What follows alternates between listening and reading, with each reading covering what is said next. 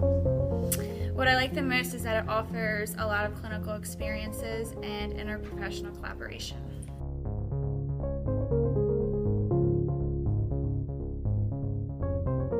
Because I wanted to get a bachelor degree, and faculties at UMB are great.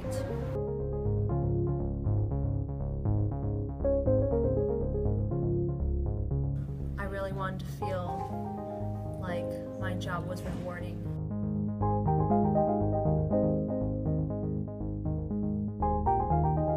I decided to become a dental hygienist because I can educate patients into the importance of oral hygiene and the overall health.